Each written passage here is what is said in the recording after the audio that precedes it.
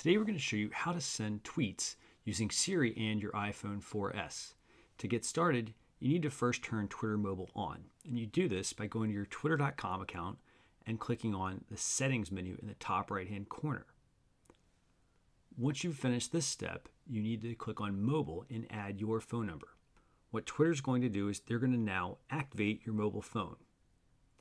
Once you've done this, you need to send a text message to 40404, which is the US code for Twitter, and include the word "go" in the message.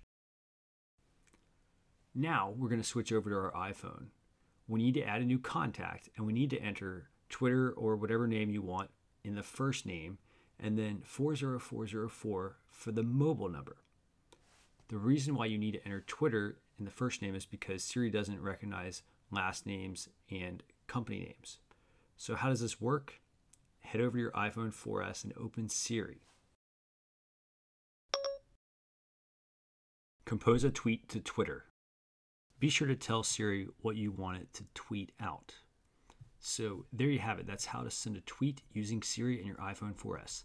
Should you have any questions, feel free to contact me. As always, thanks for watching.